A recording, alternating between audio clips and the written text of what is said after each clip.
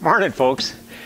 I thought before I cut all of the excess off this final side of the bottom of my paddleboard that I'd show you in real time how long it takes to cut through each section, each 2-foot wide bay that has excess foam board that has to be trimmed off to conform to the bottom of the paddleboard. So I'm going to fire up my foam board cutter that I built and we'll get cutting here. I'll just let it warm up a little bit. Now the key is to run the wire along both the keel down the center and the side panel.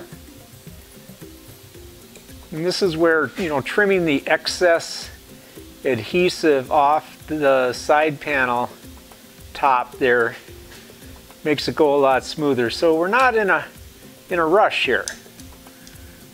We're just going to let it do its thing and just try to keep it down on the wood on each side.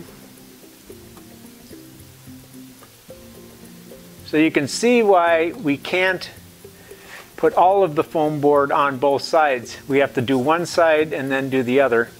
Otherwise it'll interfere with the operation of the wire.